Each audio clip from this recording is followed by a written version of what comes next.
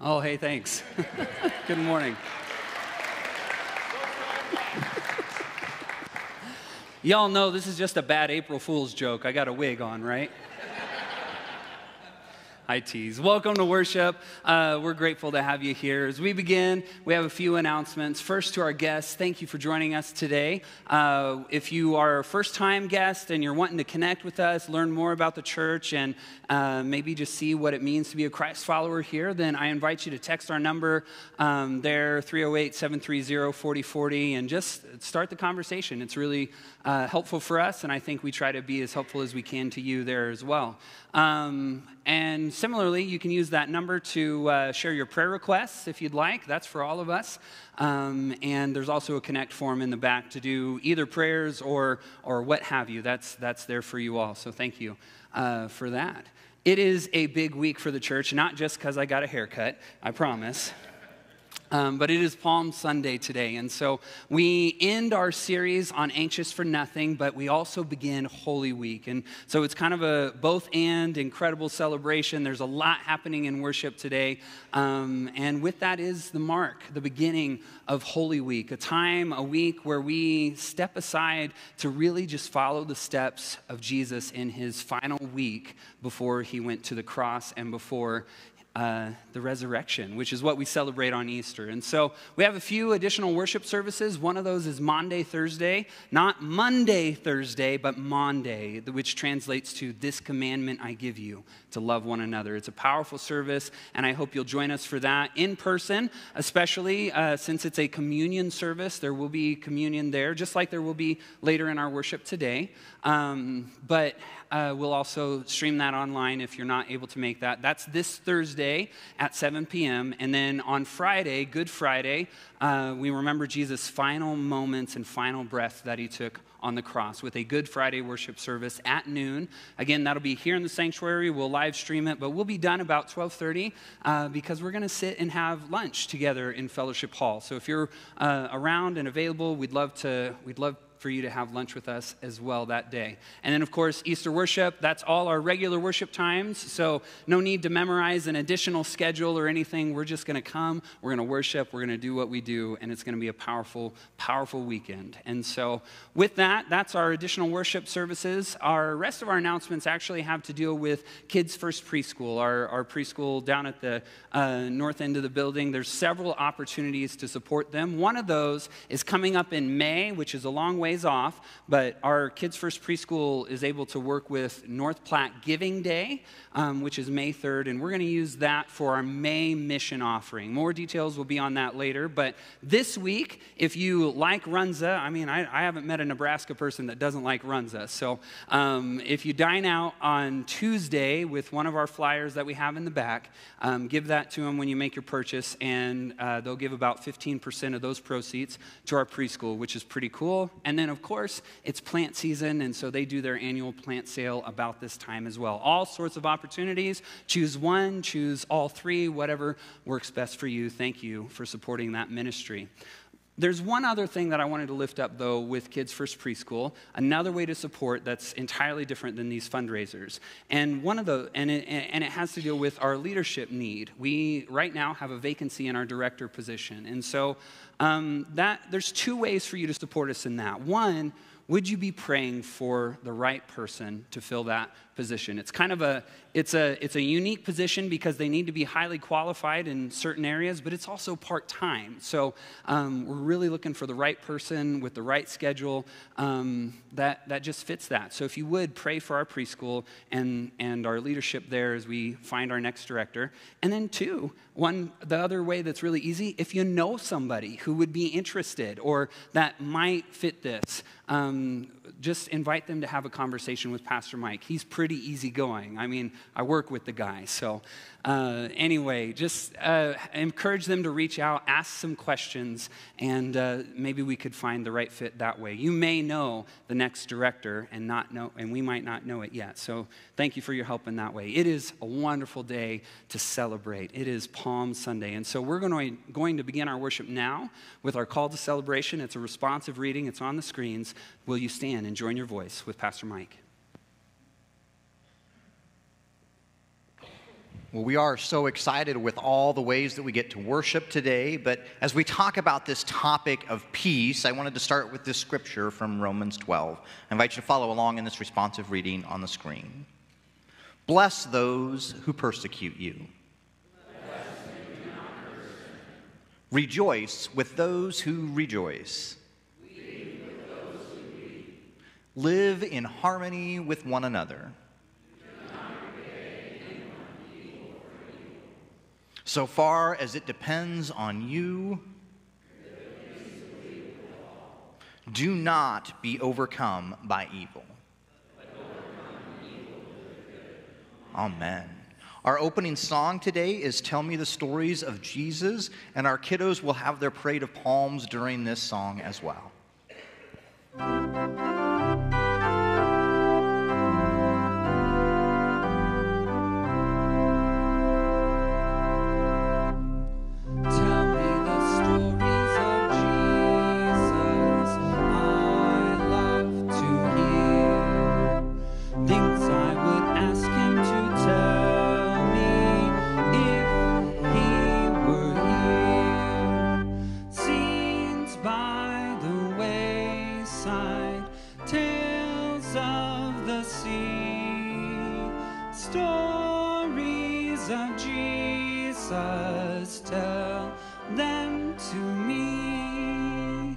First, let me hear how the children stood around his knee, and I shall fancy his blessing resting on me. Words full of kindness, deeds full of grace, all in the love light of Jesus' face. Into the city I'd follow the children's band, waving the branch of the palm tree high in my hand. One of his heralds, yes, I would sing loudest Hosanna, Jesus is King. Let's sing the first verse one more time. Tell me the stories of Jesus, I love to hear things I would ask him to tell me if he were here. Scenes by the wayside, tales of the sea, stories of Jesus, tell them to me. Amen. You may be seated.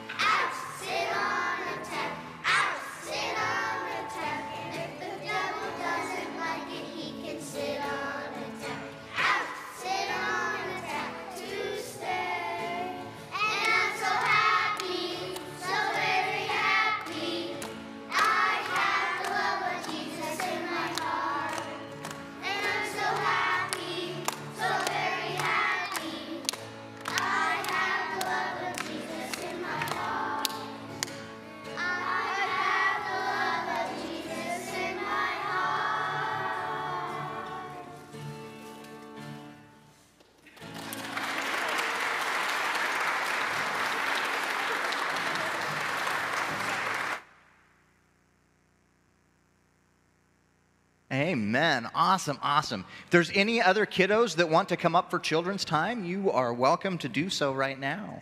We are so glad that you're all here. You guys having a good day? You guys were so loud just a minute ago. You guys having a good day? Yeah. All right. We're safe. So today you guys did a parade of palms. That's pretty cool. Do you guys like to go to parades? Yeah? What's the best part about going to a parade? Getting candy. Anything else? Getting free stuff. Free stuff? What's your favorite thing to see in a parade? Candy. We really like the candy. Goodness. You get toys. Yeah. The big balloons. Yeah, balloons are kind of fun as well. Those are awesome. So, balloons that have candy in them, it would be perfect, right? We'd have everything all in one.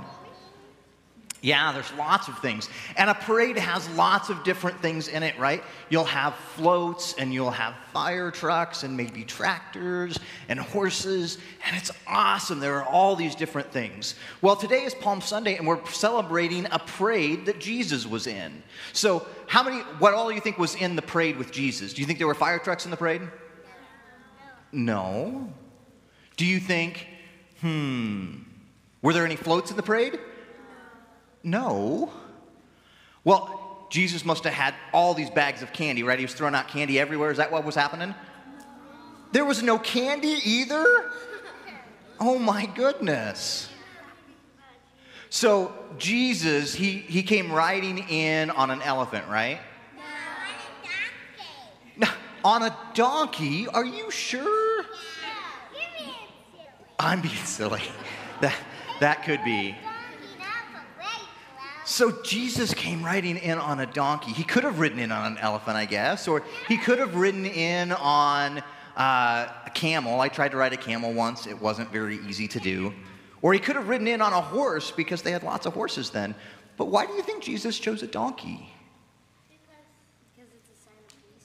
Because it's a sign of peace. The donkey isn't about war, it's not about battle or power. It is a symbol of peace that we have as well.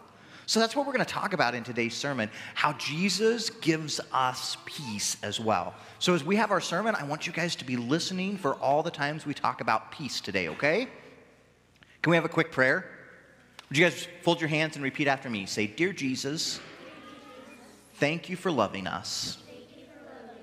Thank you for your sacrifice and teaching us peace. Help us, God, to celebrate you in every moment. In Jesus' name, amen." Awesome. Thank you all so much. You can take your palm branch with you or leave it here, and you guys can have 3 suckers, 1 for you and 2 to give away.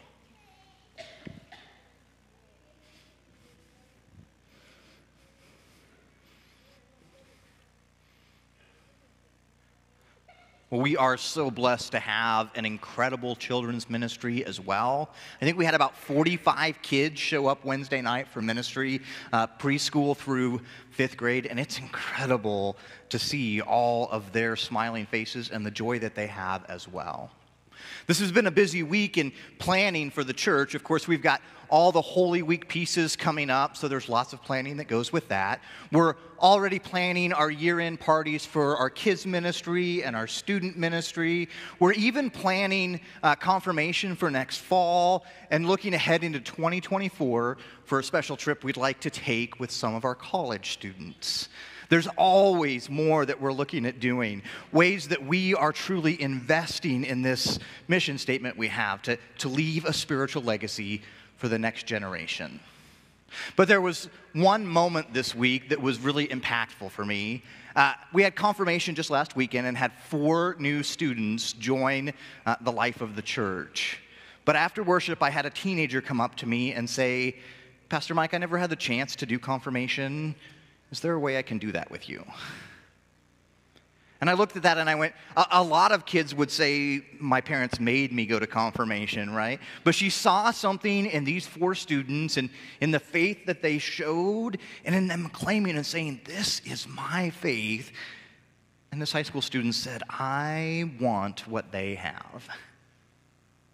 That's the gift of the church. It's the investment we make in this next generation. You know, when we talk about investing in them, there are so many ways that we do that. With our prayers, with our presence, in the ministries that we offer, in the classes that we have, but also in the way we give back to the life of the church.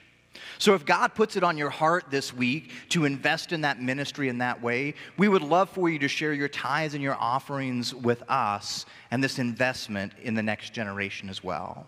Our offering plates are in the back. You can always give online. You can mail a check to us or drop it off at the office. But however you feel led to give to the ministry of this church, know that it is this sense of importance we've put on the next generation and how we are investing in them so that they can be Christ followers for generations to come.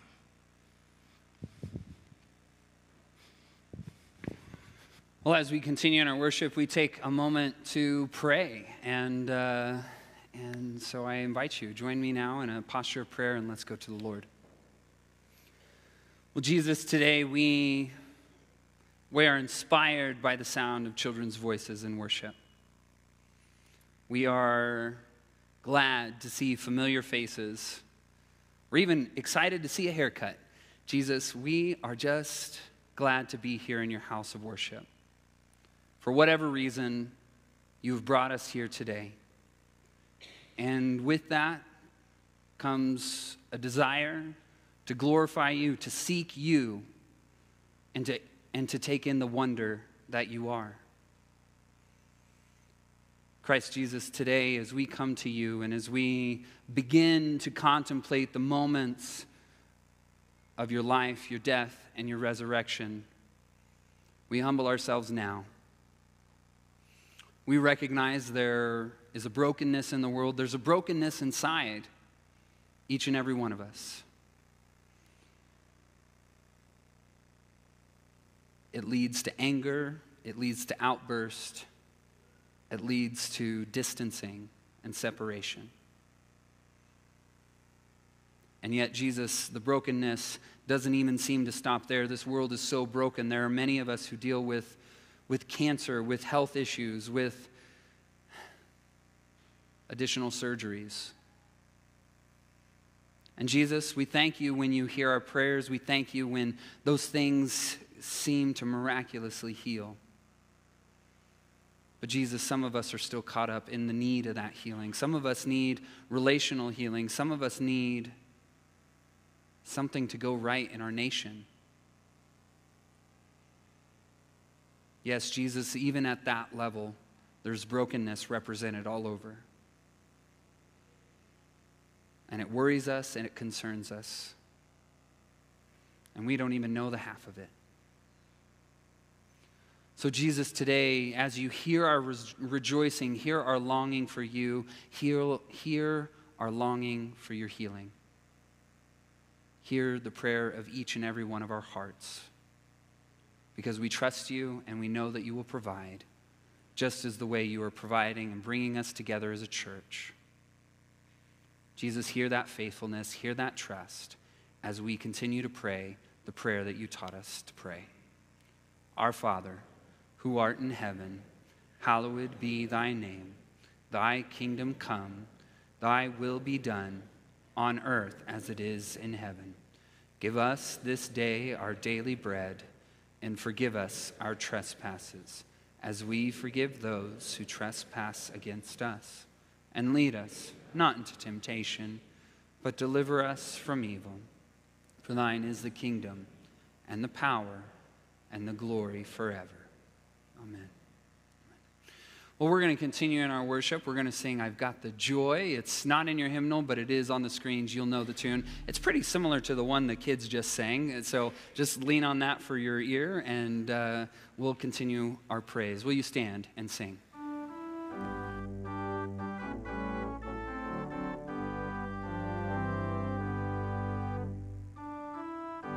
It's like a river, I've got peace like a river.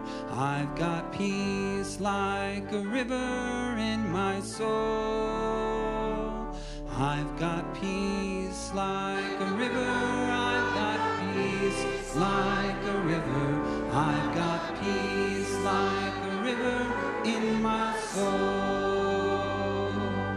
I've got joy like a fountain. I've got joy like a fountain. I've got joy like a fountain in my soul. I've got joy like a fountain. I've got joy like a fountain. I've got joy like a fountain in my soul. I've got love like an ocean. I've got love like an ocean. I've got love like an ocean in my soul. I've got love like an ocean. I've got love like an ocean. I've got love like an ocean in my soul. Amen. You may be seated.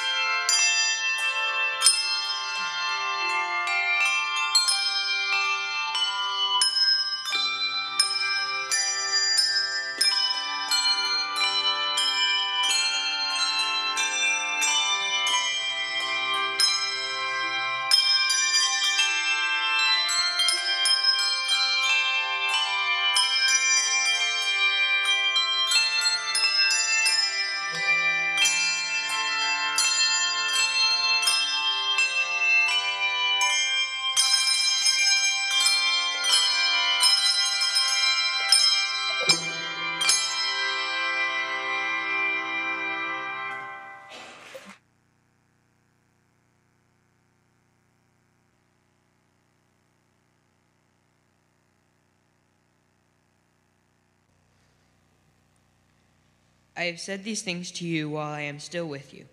But the Advocate, the Holy Spirit, to whom the Father will send in my name, will teach you everything and remind you of all the things I have said to you. Peace I leave with you. My peace I give to you. I do not give as the world gives. Do not let your hearts be troubled, and do not let them be afraid. This is the word of God for the people of God. Thanks be to God.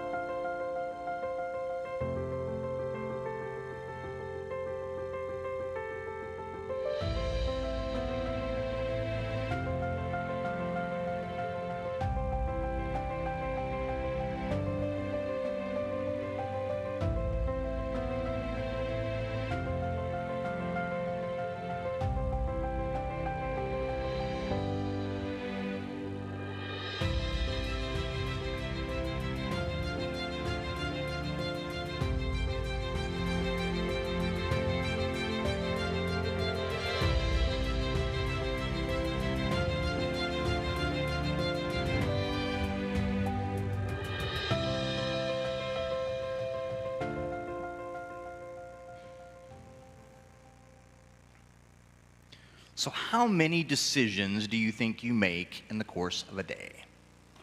I know that kind of sounds like an impossible question, right? But the reality is, you all made a decision as soon as I asked that question. Some of you were trying to come up with a literal answer, and the rest of you are going, yeah, right, I'm not even going to try that, okay? And so you made a decision right in that moment. We make thousands of little decisions throughout the day, and usually without much thought. In 2018, a research project determined that the average adult makes roughly 35,000 decisions every day, which sounds excessive to me, right? That's a decision every 2.5 seconds. And so I made the decision to not fully trust their research, I guess, right? Whatever the real number is, most decisions don't overwhelm us. We make the choices without even thinking about it. We made the choice this morning whether we were going to turn the alarm off and get up or hit the snooze button one more time. We made a decision whether we were going to have pancakes or eggs or cereal for breakfast. You made the decision to come to worship. That was a good choice, by the way. I know there are a couple teenagers in the back that are thinking to themselves right now, well, I didn't have a choice in that. But you chose not to argue with your parents, which was a good choice as well, right? Most decisions are so small, we don't even think about them. We make those choices without thinking about it. But there are some decisions, some choices that we make that push us into this place of panic. Stops us dead in our tracks. And if you can relate to that comment, congratulations, you're a card-carrying member of the Warriors Club, right?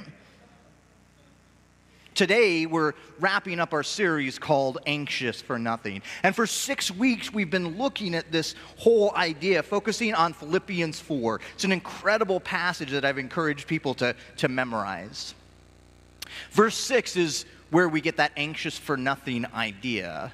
But verse 7 is really where I want to focus our attention today. It says, "And the peace of God, which surpasses all understanding, will guard your hearts and minds in Christ Jesus."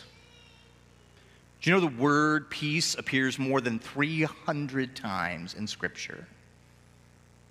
And often when we hear the word peace, we think an absence of conflict, right? The end of a war.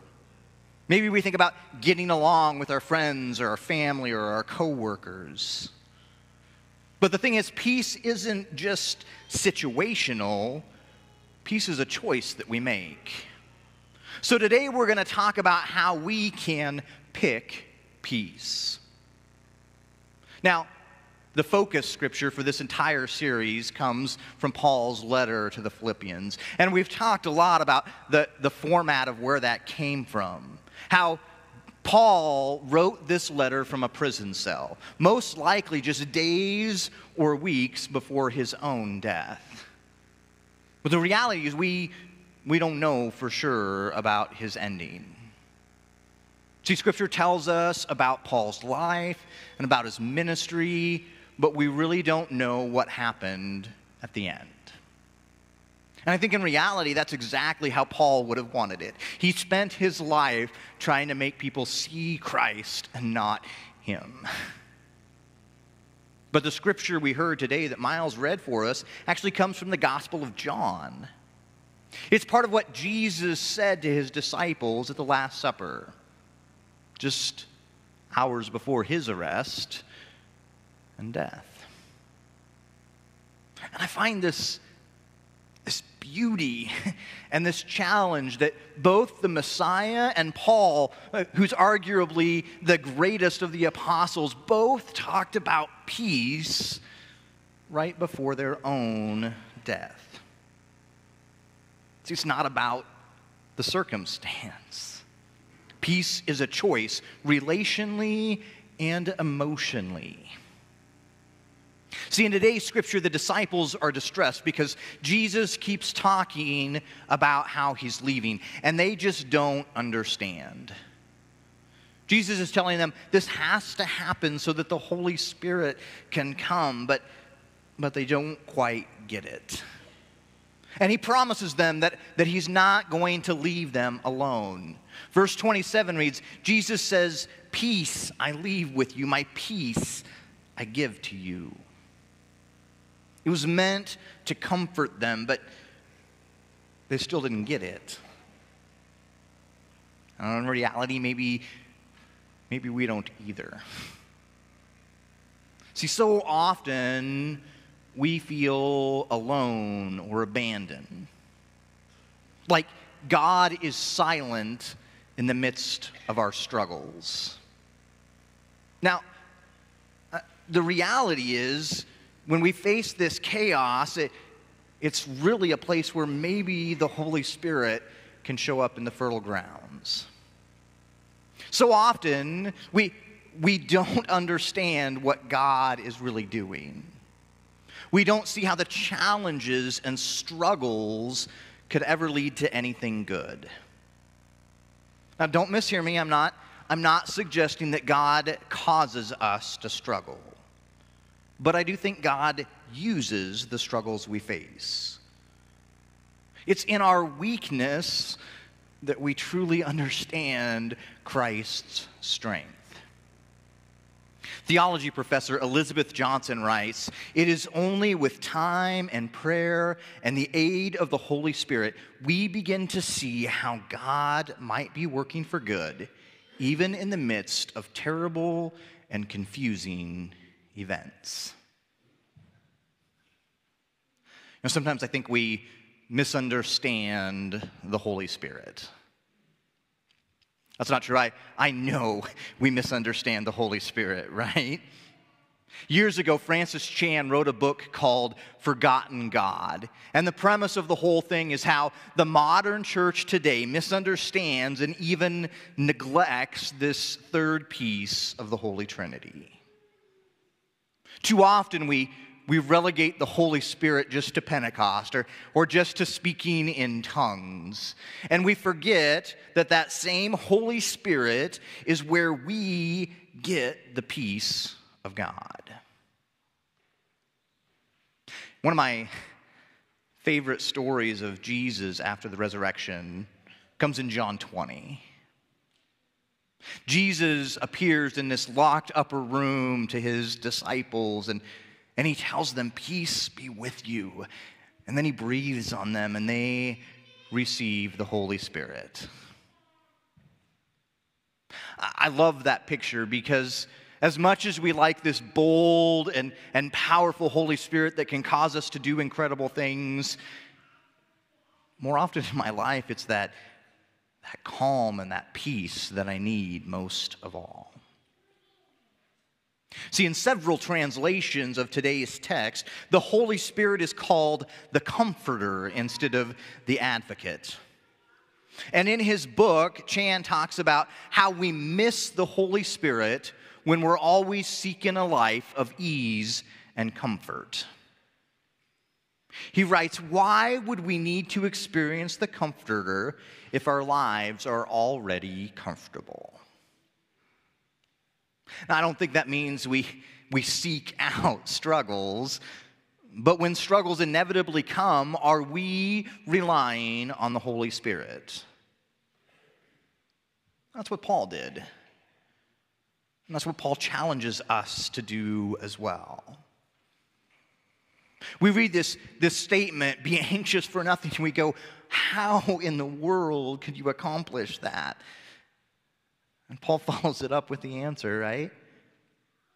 The peace of God, which surpasses all understanding. Unfortunately, we don't always do that. In our anxiety, in our worry, we often become paralyzed. We just can't make a decision. See, when we're constantly in fear that we might make the wrong choice, we make no choice at all. We end up stuck and obsessing over what to do next. And the longer we worry, the more we stress out. We come down with a terrible case of decidophobia. Now, I know it sounds like I just made that word up, but I promise to you I did not. It was actually Princeton University philosopher Walker Kaufman who coined this term. But the definition is exactly what you would expect it to be. Decidophobia is the irrational fear of making a decision. See, some of us suffer from it, and we didn't even know it had a name, right? I got to confess, I struggle with this one a lot, especially when it comes to the church. Poor Micah has been waiting for over a month for me to give him the last pieces of our next sermon series all in. I've been pulling my hair out. That's commitment to a joke, right? But it's not that I didn't have any ideas. It's not that I haven't had time to work on it. As a matter of fact, the struggle has become I had too much stuff, and I couldn't narrow it down. See, I used to be a lectionary preacher, and I'm discovering more and more the reason I like that is because the lectionary narrows it down and says, here's 4 scriptures to pick from this week. And I can make a decision if there's just 4 choices. But when I can preach on anything in the Bible, I start to feel overwhelmed. And it's not that I'm afraid I'm going to make the wrong decision as though there's scriptures that aren't worth preaching on. It's that I want to make the perfect decision because it matters so much.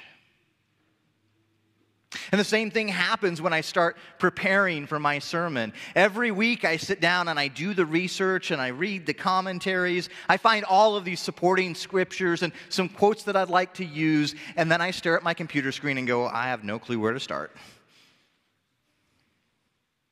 There are so many choices, so many directions. I find myself paralyzed for a moment on what to do next. And once I make a decision, once I start, it usually comes together very well, but I just can't make that first step. Maybe some of you can relate, not with sermon prep, but with life in general. Those times where stress and strain and anxiety overwhelms us and we feel like we just can't move forward. We're so scared to make a choice, we don't make any choice at all. Life Church pastor Craig Rochelle calls it the paradox of choices. We tend to think if we have more options, it's going to be easier. But that's simply not true. Deciding what to watch on TV is a great example of this, right? Now, some of you can remember when we only had 4 channels, and it was easy to pick because you only had 4 choices. Today, we're stuck in this endless loop of scrolling through Netflix and Hulu and Disney Plus and Roku, and there are just so many choices, we don't know what to do. In 2016, Ericsson Consumer Lab found that the average American was spending 23 minutes every day trying to decide what they want to watch on TV. Almost a half an hour just to make the decision. The thing is, it's not just with TV. We can fall into that trap with everything. We build up in our brain that if we make the wrong choice, everything is going to fall apart. We make every decision the decision that has to be made. Now, during the pandemic, we all know that anxiety levels went through the roof, right? But they actually researched what the reasons were behind it. It was kind of obvious to most of us, but they researched it. And what they found is part of the reason is because every decision became a big decision. During the pandemic, if you were going to shake someone's hand or go to the grocery store, that became a big decision. We used to just do it without thinking about it, and now there was this stress and strain.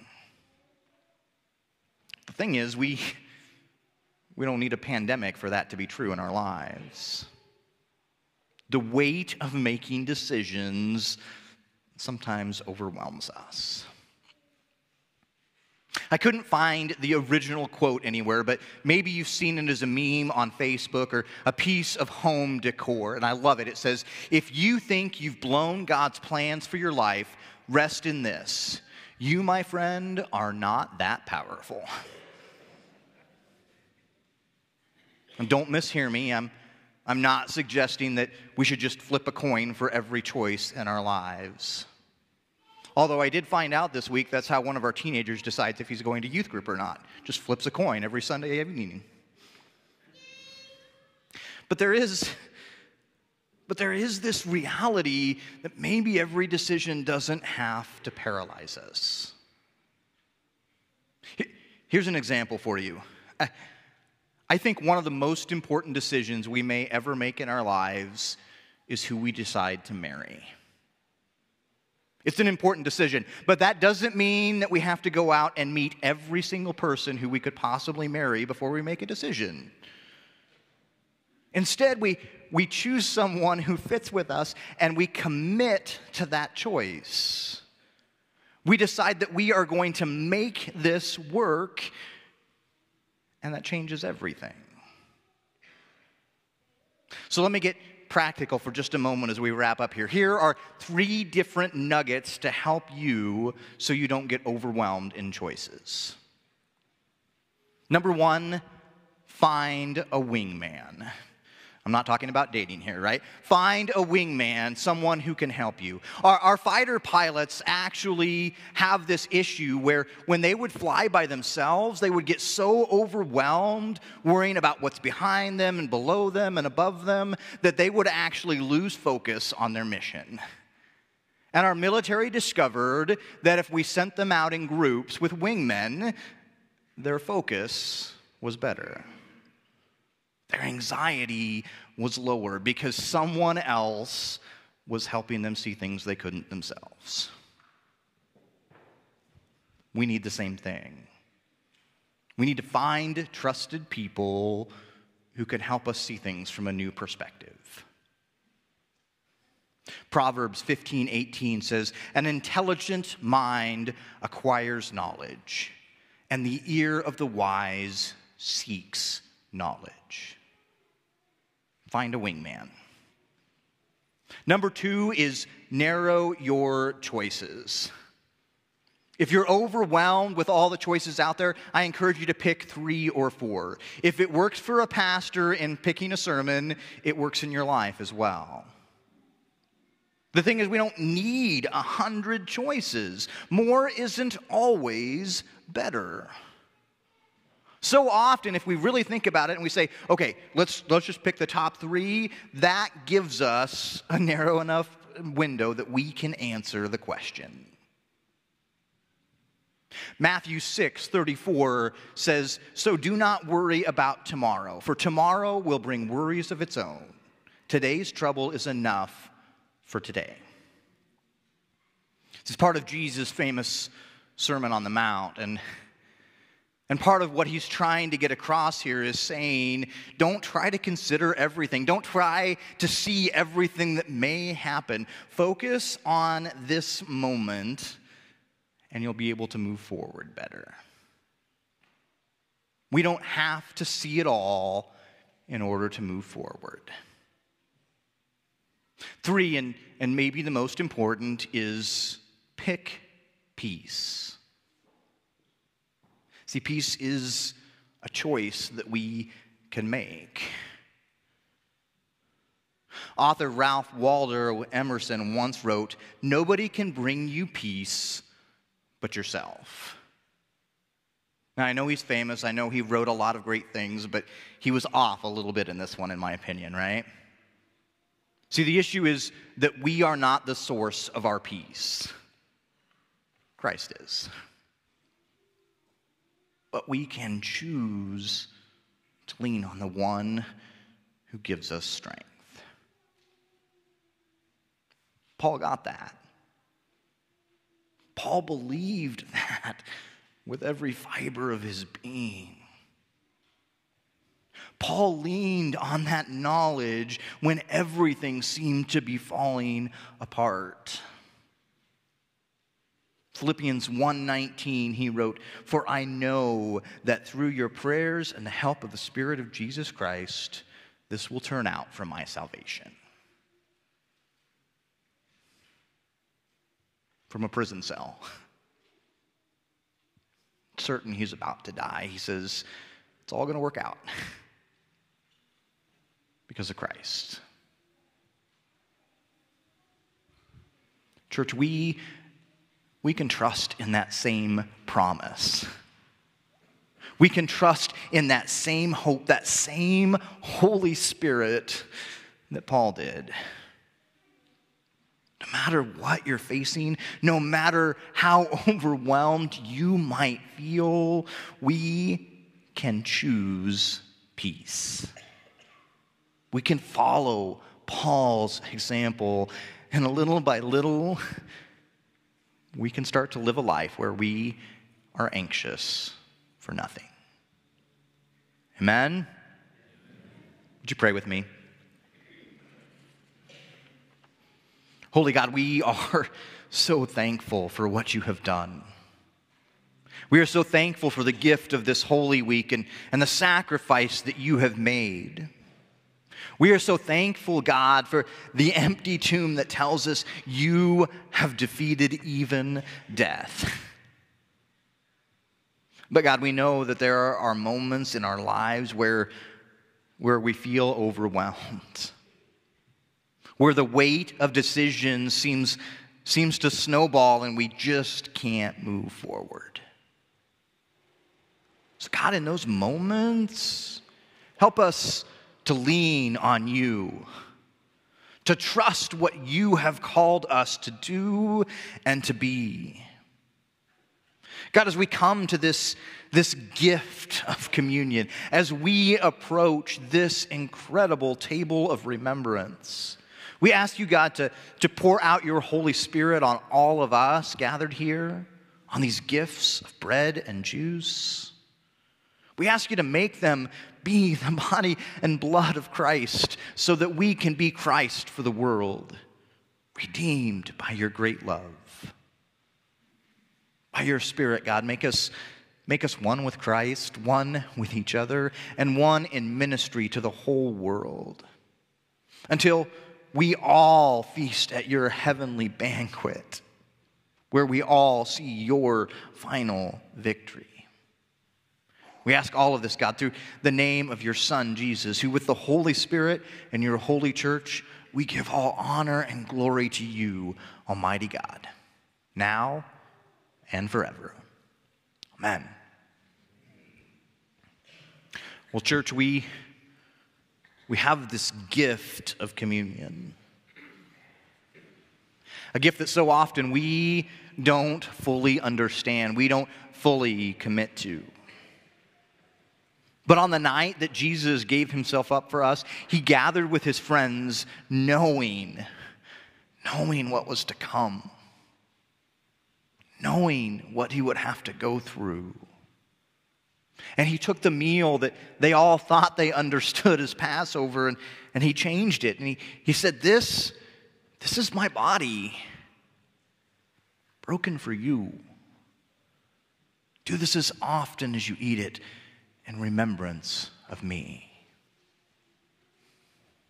And then after the meal, Jesus took a cup.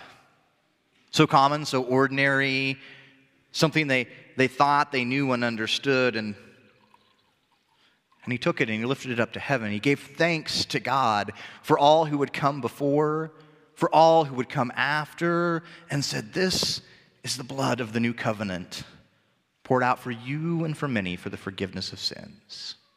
Do this as often as you drink it in remembrance of me." So in recognition of Christ's mighty acts, we come here to recognize, to remember, to embrace the gift of God's presence, to know the promise still holds true. I am with you, and my peace I give to you. I'm going to invite those that are helping serve to come forward at this time. As we continue, I have a few words of instruction for those of us gathered here, obviously those of you online. We just want you to join us in spirit and in prayer. During the course of communion here, we'll have some hymns that will be on the screen, and Nita will lead us in, and I invite you to sing along in that sense of praise and worship. Our welcome team will invite you to come down the center aisle, and they'll just kind of dismiss us as we go, and there will be 2 stations on either side here of the table. Place your hand in the kind of shape of a cross here to indicate that you're ready to receive the bread, and then you'll take that piece of bread and dip it lightly in the cup. We'll return either way, but that takes you by the way of the kneelers. If you'd like to kneel and pray, you're more than welcome to do that as well. Also, there's a gluten-free option here for those that need it. And if you need served in your seat, please indicate to the welcome team, and they'll signal one of the stations to come to you after we've served everyone else. And so the last instruction, probably the most important one, is we believe this is God's table. This is Christ's sacrifice, not ours. And so we don't think you have to be a member of this church or any church in order to receive. We just ask that you have that love of Jesus, that desire to grow closer to him, and receive that. So I think we're ready. Let us continue in our worship.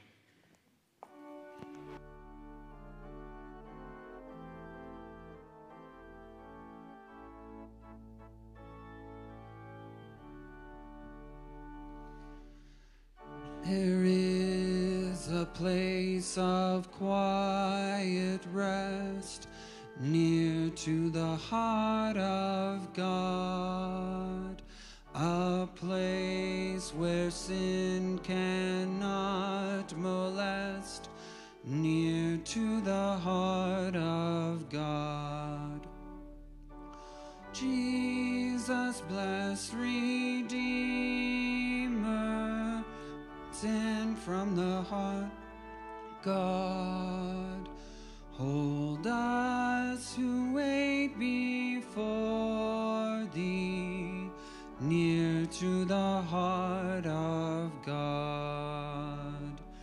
There is a place of comfort sweet, near to the heart of God, a place where we our Savior meet, near to the heart of God. O Jesus, blessed Redeemer, sent from the heart of God, hold us who wait before thee, near to the heart of God. There is a place of full release, near the heart of God, a place where all is joy and peace, near to the heart of God. O Jesus, blessed Redeemer, sent from the heart of God, hold us who wait before thee, near to the heart of God.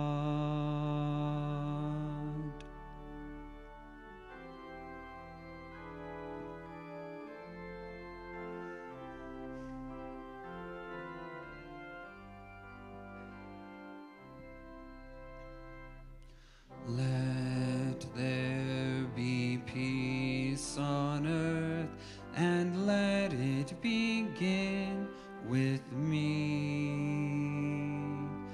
Let there be peace on earth, the peace that was meant to be, with God our Creator. Children all are we. Let us walk with each other in perfect harmony. Let peace begin with me. Let this be the moment now. With every step I take, let this be my solemn vow, to take each moment and live each moment in peace eternally. Let there be peace on earth, and let it begin with me.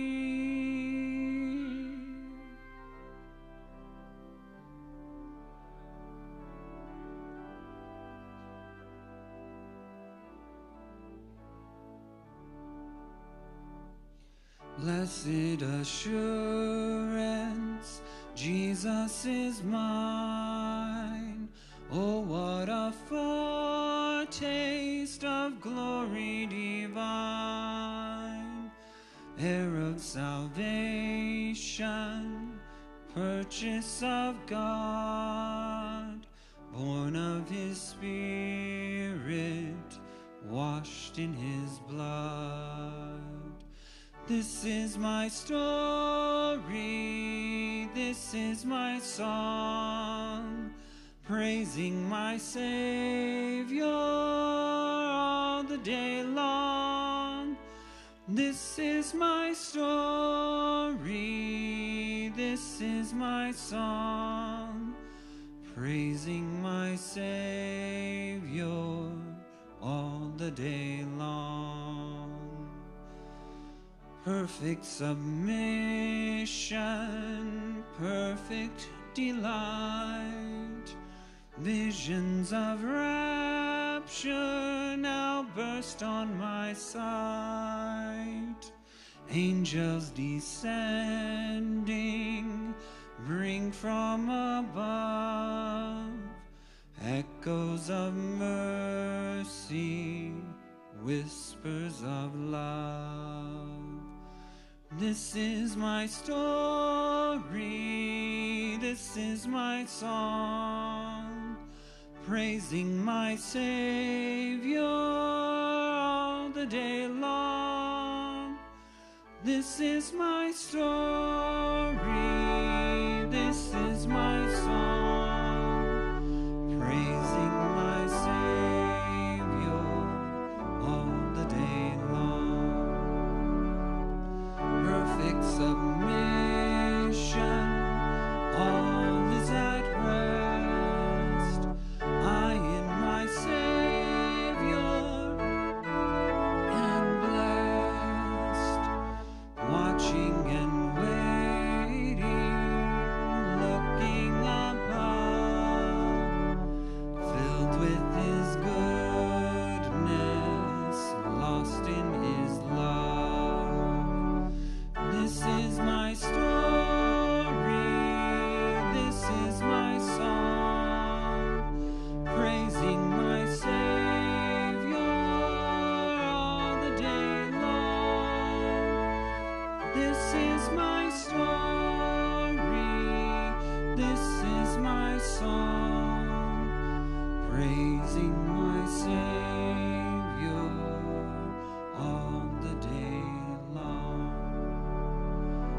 I'm going to invite our acolytes forward. Let's sing that refrain one more time. This is my story. Will you stand?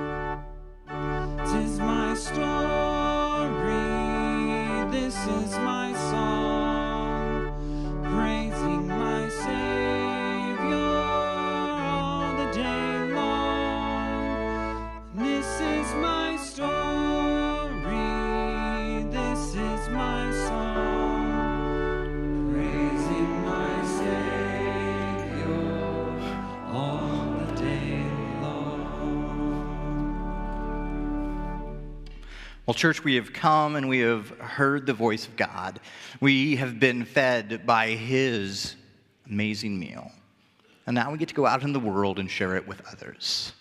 It's a busy week. We've got extra services that you can come to. We've got information in the back about how you can support Kids First. We've got the offering plates and ways that you can connect and give. But most importantly, you get to carry this peace out into a chaotic world. Go from this place trusting and knowing that the peace of Christ can shine through us. And that helps change the world because Christ is alive. And that is so amazing. Thanks for worshiping today.